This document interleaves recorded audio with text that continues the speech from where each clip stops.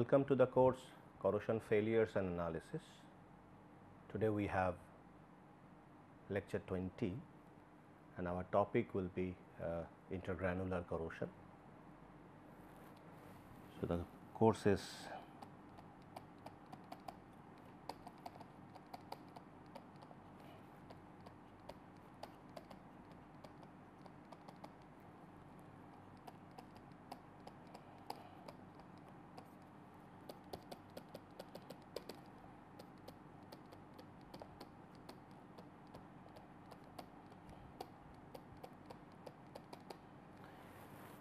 if you recall, in our last lecture we started discussing on intergranular corrosion of stainless steel 304 as well as aluminum lithium 8090 series, one of the alloys, and we saw two instances. One is in case of stainless steel, we have chromium carbide precipitation along the grain boundary and surrounding region of the grain boundary is depleted with chromium, and that is what makes it susceptible to intergranular attack.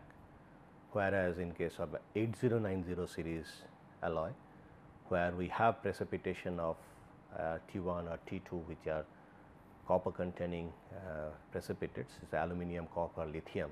These three elements are present in those precipitates, and those precipitates forms along the grain boundary and those dissolve because those are active precipitates, and there is a kind of a de-alloying type situation. Copper deposits back on the grain boundary, and we saw that along the grain boundary we have, after we had stress corrosion failure of 8090 series aluminum lithium alloy, we examined the grain boundary region and found that it is enriched with copper. The copper content has reached up to around 70%. It is starting from around 1.6 weight percent copper. So, this is a specific example. This is a kind of typical example of de-alloying and redeposition of copper on the grain boundary. And also with the help of optical micrograph, we saw that yes, the grain boundary attack is taking place. So, in that case, it is active dissolution of active precipitates making the grain boundary susceptible to corrosion, and that is what it is a severe grain boundary corrosion, and we have stress which is active, and that stress led to failure in the mode of intergranular fracture. Okay. So, if you see this picture, so this is the picture we explain. Along the grain boundary we have, this is the grain boundary attack, these are the grain boundary, and we saw copper enriched zone, and this is the optical micrograph we talked about, and you see the dissolution is taking place along the grain boundary. Okay.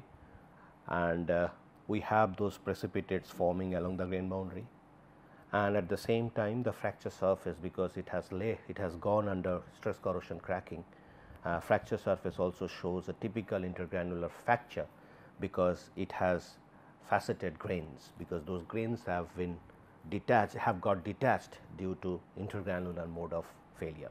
Okay. So, this is a one typical example where active precipitates dissolve leading to intergranular failure, and stress is acting so that it actually failed in the mode of intergranular failure and leading to intergranular fracture mode. Okay. But in case of stainless steel 304, we have a different situation. So, we will explain more on that particular aspect, but before I go to that 304, we discussed in the last class that grain boundary evolution of grain. See, when you see a multigrain steel, which is let us say mild steel, 0.2% carbon steel. So, there we saw grain boundaries. Along with that, we have along the corners of the grain, we see some amount of perlite. Okay. So, that structure, let us just have a look at it. So, this is one typical structure, point around, this is 0.2 weight percent carbon mild steel MS, okay, and this is etched in nitrile etching, and we saw typical grain boundary under optical microscope. So, these are the perlite zone. So, these are the zone. So, these are the perlite zone. Okay. These are the perlite colonies, because we have certain fraction of perlite there in mild steel, depending on the phase diagram. So, if you see the phase diagram of a steel on the steel part, so this is 0.8 weight % carbon, and this is alpha plus gamma, this is gamma region, and this is alpha plus Fe3C. Okay. Now, point 2, if you consider, this will be 0.2%, and this is your 100% perlite. So, now if you try to see tie line, so this amount of so this, there are two arms. So, let us say this is A arm, this is B arm. So, A divided by A plus B arm would be the fraction of alpha, and if you want to calculate fraction of perlite, so B arm divided by A plus B arm would be percentage. You just multiply it with 100, you get percentage of perlite. Okay. So, now that is what here you see, that is B amount is very small, this fraction is small, much smaller than this, that is what you have little amount of perlite present, but rest of the thing will be alpha grain. So, these are alpha grains, these are all alpha grains, and this is optical image, and you see this grain boundary. So, these are the grain boundaries, fine, and these grain boundaries have evolved due to the mechanism I explained in the last lecture, that there is a preferential dissolution along the grain boundary, and that is what so the profile looks like this, and there will be light rays falling here, and there will be multiple reflection, and then finally the light comes to the eye, and that multiple reflection of the light leads to reduction of the strength of that particular light ray. So, that is what it becomes grayish in color or black in color. So, this happens because there is a small tip because of the electrochemical dissolution along the grain boundary, but this is not intergranular corrosion, though it has a typical grain boundary attack, but it cannot fall under grain boundary corrosion, because for the grain boundary attack or intergranular corrosion, two conditions are to be met. One is there could be precipitates and forming precipitate free zone, or precipitates are forming, that precipitate would lead to dissolution and leading to intergranular failure. So, that is what those two factors are there, but there could be another situation which will be very unusual, but it happens sometimes. For example, some elements might get entrapped along the grain boundary, for example, iron in aluminum. Okay. So, that might get along the grain boundary, so that lead to activity, extra activity of the grain boundary, could be attack along the grain boundary, but otherwise it relates to the precipitates formation, and that lead to precipitate free zone or a depletion of element, one of the elements along the grain boundary, or a dissolution of active precipitates. Okay. So, these are generally the commonly observed situations we experience in case of intergranular failure. Sometimes it happens that those precipitates which are forming, that could be noble, and surrounding region could be susceptible to intergranular corrosion, or that could itself become active, dissolve, and then leading to intergranular failure. So, I just wanted to show you the typical picture what we get in case of mild steel when we have optical microscope, when we metallographically prepare the sample and etch it in nitrile, and that is what the typical structure you get. So, if you want to see this particular structure, you can refer to this particular paper. So, this is the work done at IIT Kanpur. Okay. So, now coming back to our discussion. So, now today what we will do, we will try to analyze intergranular failure or intergranular corrosion in case of 304 stainless steel. Okay. Or we can also analyze intergranular corrosion in case of 321 or 347 alloys. Okay. So, these are some of the grades of stainless steel.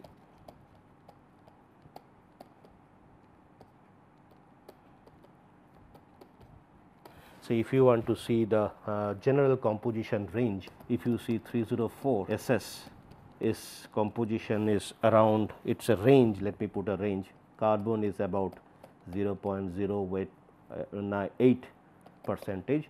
So, these are all in weight percent.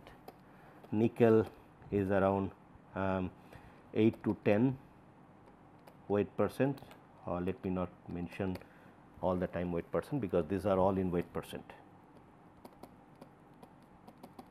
Fine.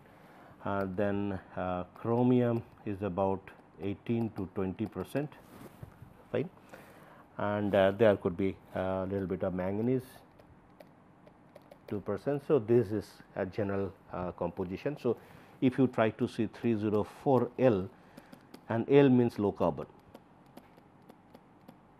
So, only carbon changes to 0.03%. Okay. So, rest of the compositions remain in the same range. Okay. Now, you can have 321, which is if we consider the carbon part, carbon is 0.08%.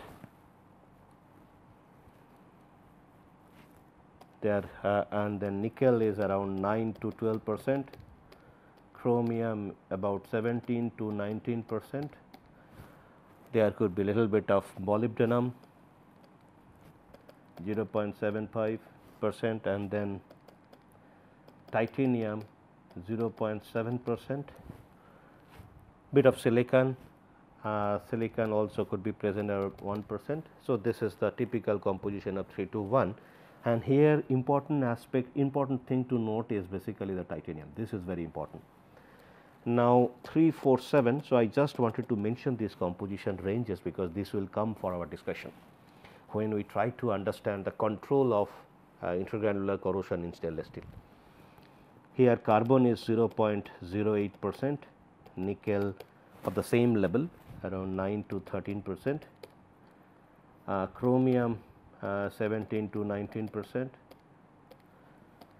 and here we have around 2% manganese, and we can have, and here the most important part what is to be understood is niobium. Niobium is about maximum 1%. Okay. So, here the most important part to mention is this niobium content. Okay. Now, if you see the composition between these two and this, the only difference is basically here we have titanium presence, here we have niobium presence, but here the difference is between all four whatever we have explained, the carbon content is very low compared to this and this. Okay. So, these are the typical compositions. So, there we try to find out, and these are all susceptible to intergranular corrosion.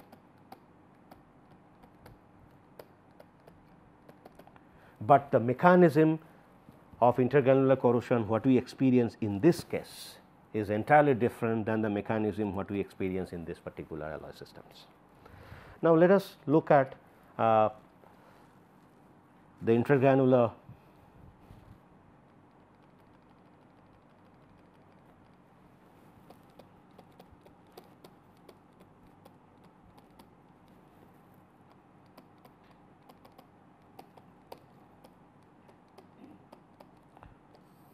(304). Now, we have shown one typical picture. If you see a grain of this particular alloy, which is typical austenite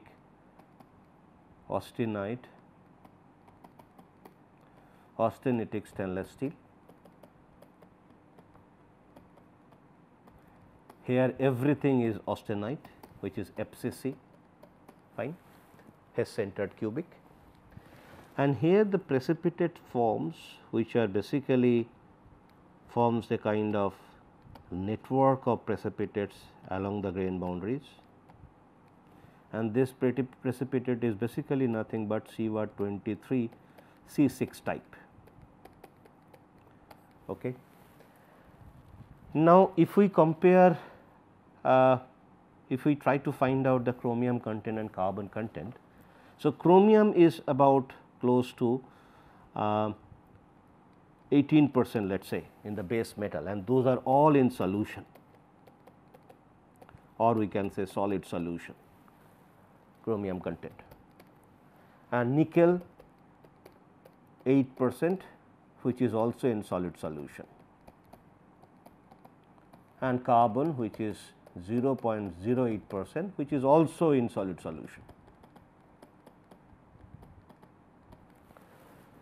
And if we try to find out this chromium content here, so we can roughly find out the chromium, this is the formula. So, we can find out 23 into atomic weight chromium divided by 23 into atomic weight of chromium plus 6 into atomic weight of carbon. So, that gives the weight percent of chromium in the precipitate. Okay. Now, if we try to find out the atomic weight of chromium, so atomic weight of 52 and atomic weight of carbon is 12. So, from that if we put those values, we can get the chromium weight percent in CuR23C6 is of the order of close to 94 weight percent. Okay. So, that means that much of chromium it needs for the formation of that chromium 23C6. Now, chromium being substitutional atoms, substitutional atom in that particular solid solution, and at room temperature, or not room temperature, because it happens at an elevated temperature. So, around 450 or 500, that 500 to 850 degrees Celsius. So, this is the temperature range where this precipitate happens. Okay. It does not happen at room temperature. Okay. At that temperature, since it is a substitutional atom, so its diffusion is sluggish as compared to the carbon, because carbon is much smaller atom and it is interstitial atom. So, that is what the carbon diffusion is faster than the chromium diffusion, and because of that particular reason the chromium cannot come from a large distance to form that particular type of precipitate. So, chromium cannot come from a bulk to this and then form this kind of precipitate. So, chromium has to come surrounding regions of that particular grain boundary. So, now if this, and you need this much of chromium, so huge amount of chromium is needed to form Cr23C6 type of precipitate, and that happens by supplying chromium adjacent to that particular zone, adjacent to that zone. And so, in this zone, chromium gets depleted.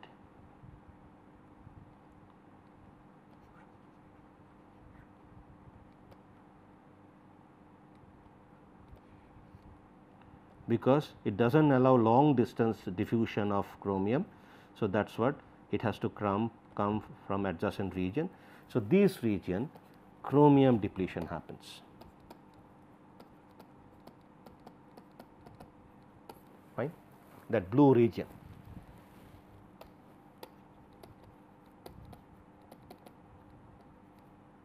Fine, chromium depleted zone.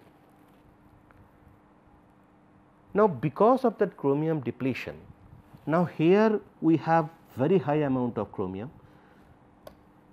along the grain boundary because of those precipitates, but surrounding region has a very low chromium, and then rest of the region again will have 18% chromium. Now, for stainless property,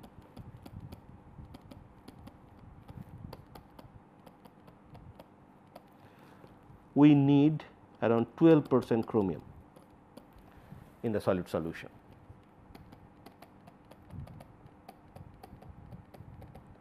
and it gives stainless property because it passivates quickly. This is usual practice that we say that Cr2O3 that precipitate forms. It is not that simple, there could be a complex hydroxides also. If we see chromium Pobe diagram, let us see that since it is important. So, chromium Pobe diagram you can look at.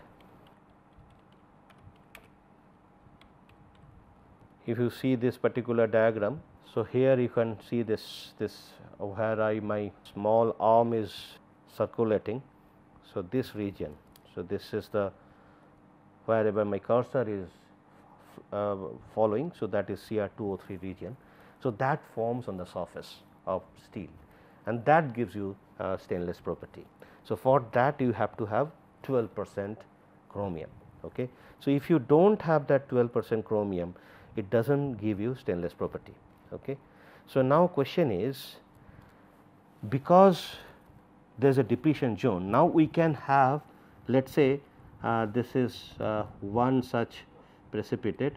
Let us say I want to see composition across this line what we have drawn. That line goes through the bulk of the grain, this is austenite grain, bulk of the grain, then it comes in contact with the chromium depleted zone and then it goes through chromium carbide precipitate and then again depleted zone and then finally it enters into the bulk. Okay. As we have seen that the chromium has been taken from the surrounding region, that is what the chromium depletion happens along the grain boundary,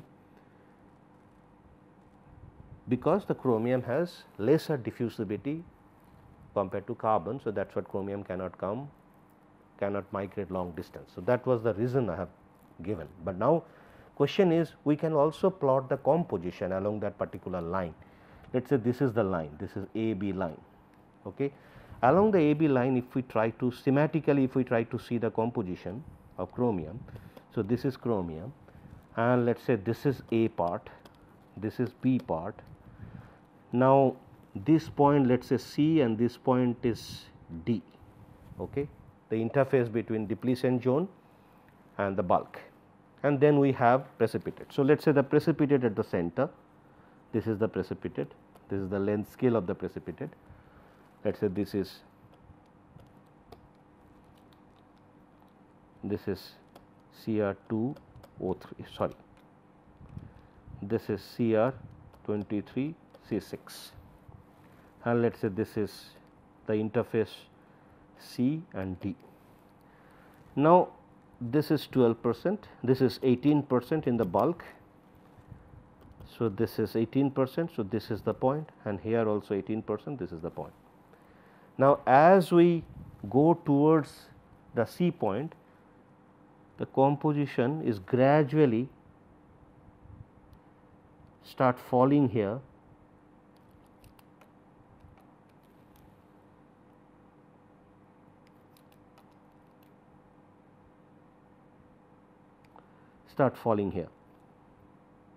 fine.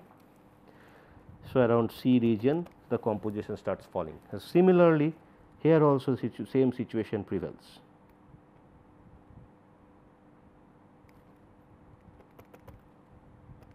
Fine. Now, as the composition, this is the chromium composition I am trying to plot. Now, once it comes to this particular Cr23C6, the composition again shoots up.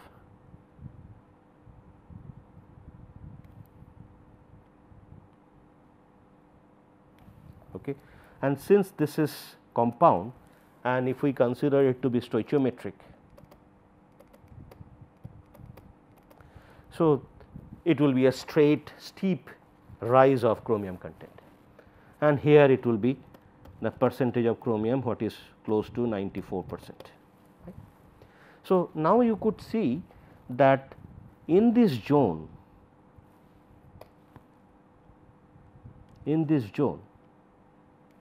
chromium level can go, which is the minimum value here, that can go even less than 2%, okay, because this chromium has been taken surrounding that grain boundary region and this is falling on grain boundary.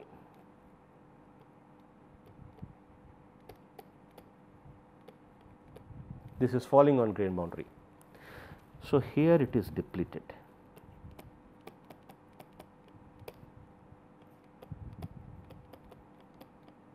Depleted with chromium, chromium depleted. Now, chromium needs to be more than 12% for stainless steel, stainless property, or we can say stainlessness. Now, since we have a small region which does not have chromium which can give a stainless property, that means chromium oxide cannot form over there if we expose it to the environment. But chromium oxide will form, easily form from this onwards, but in this zone, chromium oxide cannot form. Again chromium oxide can form here. So, here chromium oxide, here chromium oxide, here chromium oxide if we consider passivation, but this zone, this part which is this zone and this zone, no chromium oxide. Okay. So, it does not passivate over there. So, if it does not passivate, then what happens? It starts dissolving.